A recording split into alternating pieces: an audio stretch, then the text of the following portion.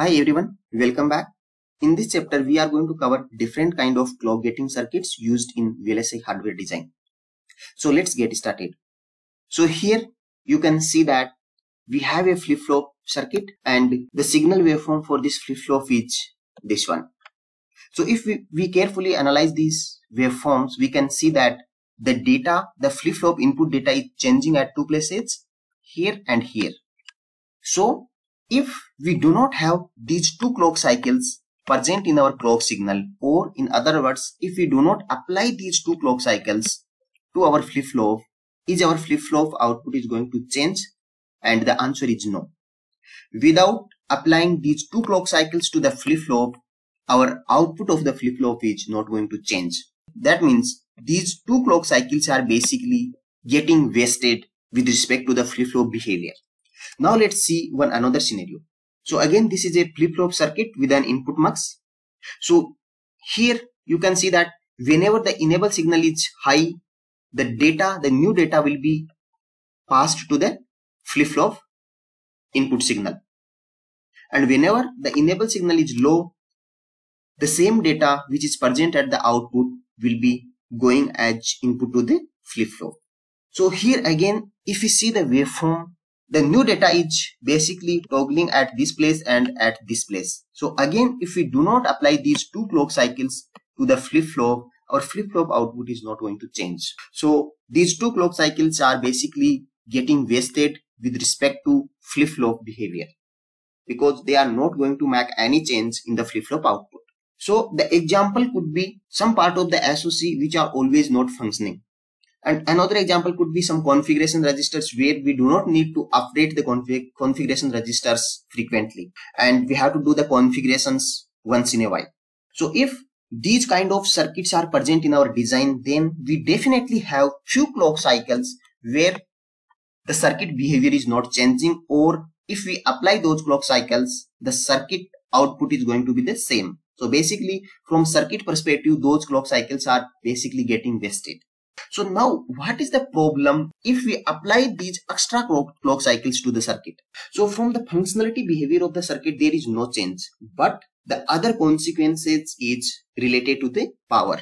So if we see the basic functionality of the flip-flop, at every, for example, let's assume this is a rising edge flip-flop. So at every rising edge of the clock, this flip-flop is sampling the input data and is propagating the data at the output. So during this processing, the flip-flop consumes lots of power in terms of charging and discharging of its internal nodes. And that component of power is nothing but dynamic power.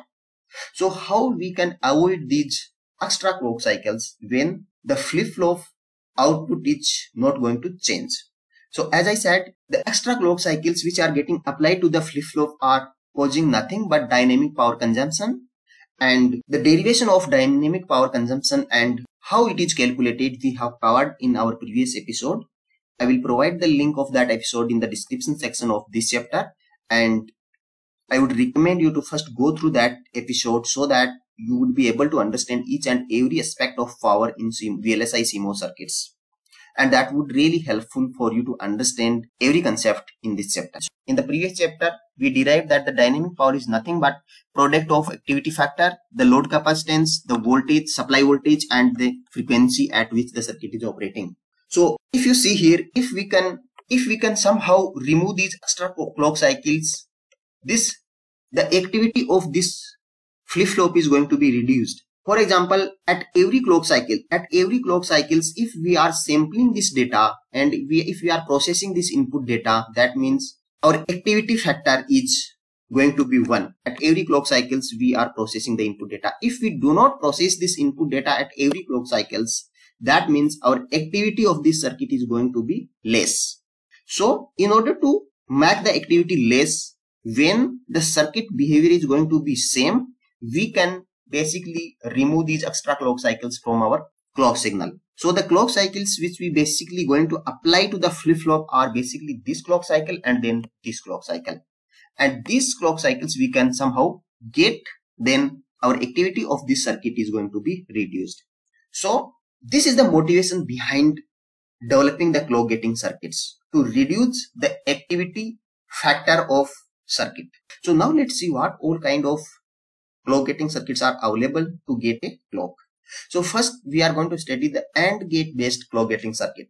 So here this is our design flip-flop, the functional flip-flop, and instead of applying the clock directly to the flip-flop, we have incorporated one AND gate in this part. And here the behavior of the enable signal is nothing but whenever the enable signal is high, the flip-flop is supposed to sample the input data. That means the clock should be available to the flip-flop. So if we use an AND gate, then we can say that whenever the input is 1, the clock signal will be passed.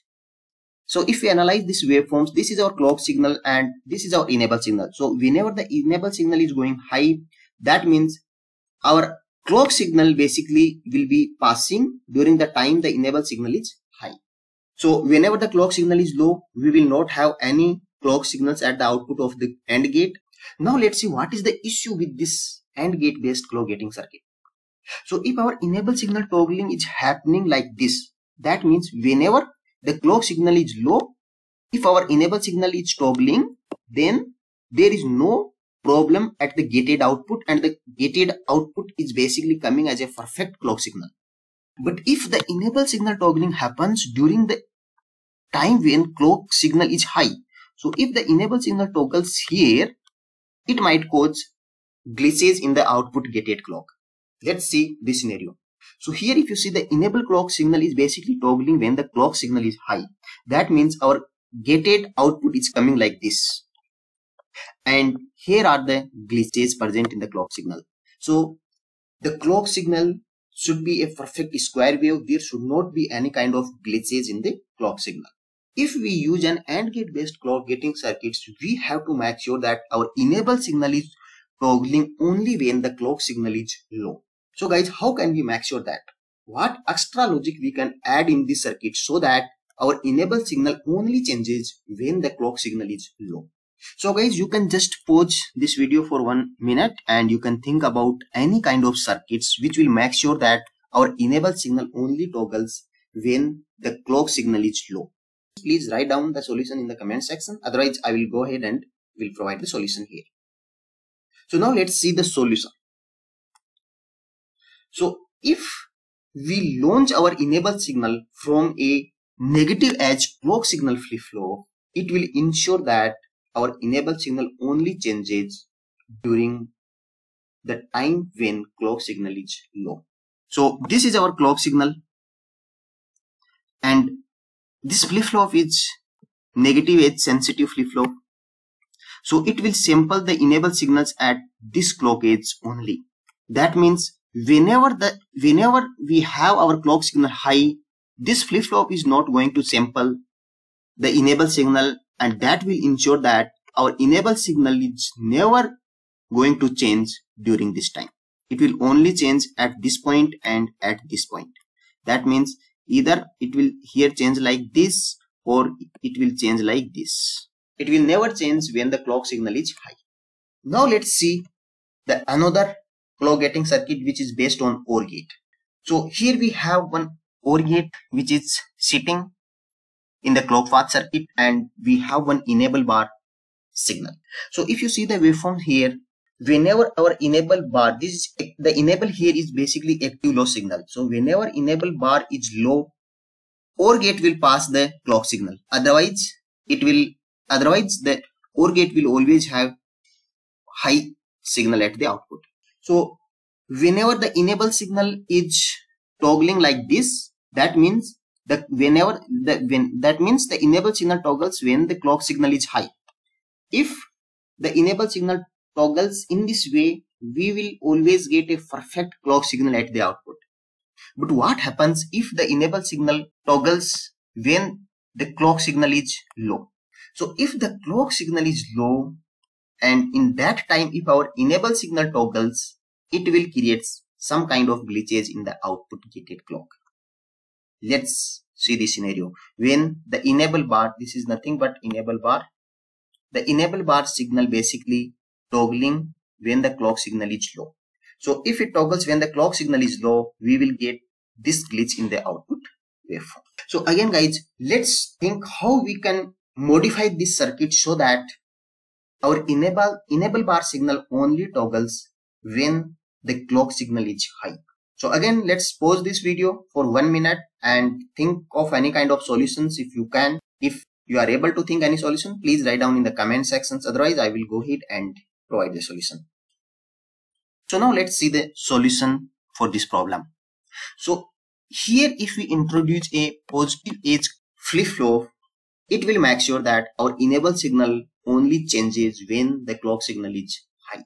So if we have this clock signal and this is our positive edge flip-flop, so the enable signal, so this flip-flop positive edge flip-flop is basically going to sample our enable signal at this point or at this point. So during this time when the clock signal is low, our enable signal is never going to be changed. It will be either 1 or 0 as per the sampled value at this point. So this will ensure that there are no glitches in our gated clock signal. Now let's guys few points to summarize here. The AND gate, or instead of AND gate we can also use a NAND gate. So the AND gate or NAND gate based clock gating is referred as active high clock gating, because here the clock will be passed from the gator when the enable signal is high. So this is called active high clock gating circuit, because here we have the AND gate.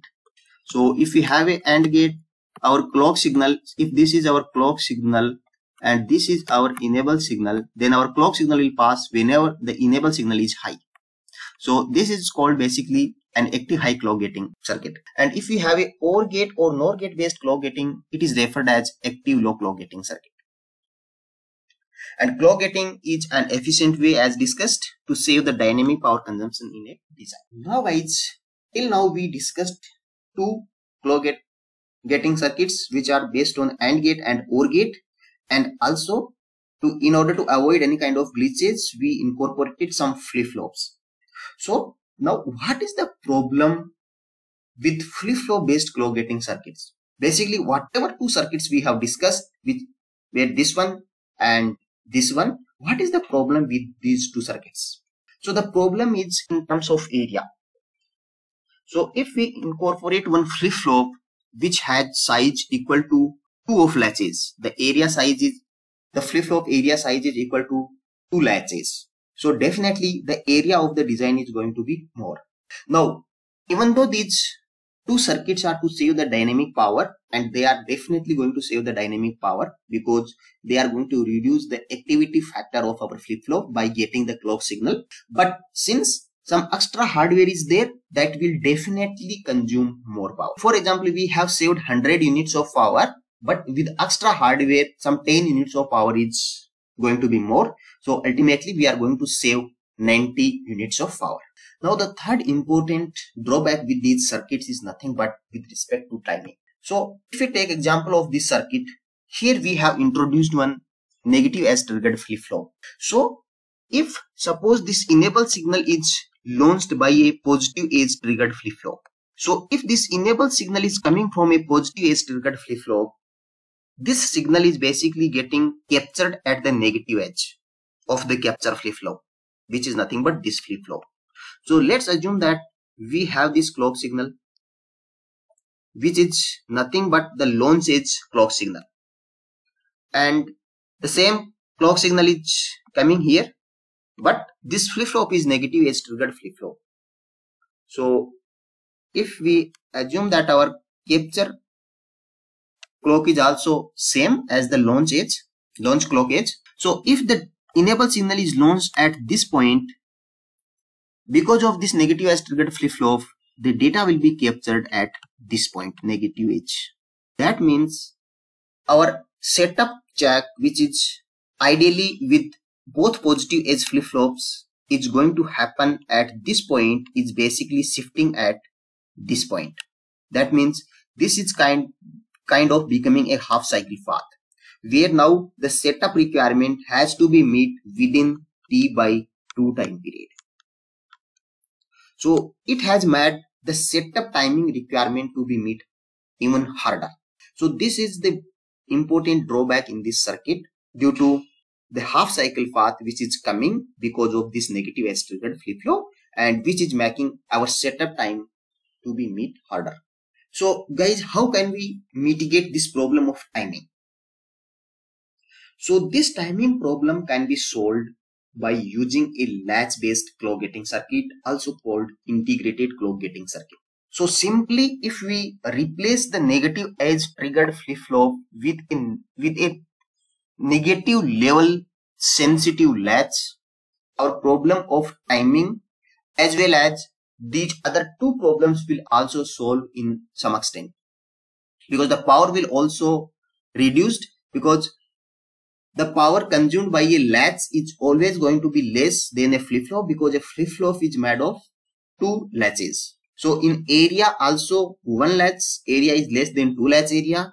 So definitely with respect to area and power also, the latch based clock gating circuit is going to be more efficient, and as well as it is going to solve the most important problem, which is nothing but timing problem. So this negative level sensitive latch, our problem of timing is going to be solved. This latch is basically not going to make our timing requirement to be meet harder, but instead it is going to help in meeting that timing. So there is a concept of time borrowing. If a particular path is not meeting our timing requirement, we can borrow some time from the next cycle by introducing some latch based design. So we will study the time borrowing concept in some of the STA chapter, but remember that with this introduced latch, our timing requirement will also get solved. So most ASIC library vendors now supply a standard ICG cell where the internal timing of the cell has already been sorted out, and it is just safe to instantiate it in our design. So guys, I hope the different kind of clock gating circuits are clear.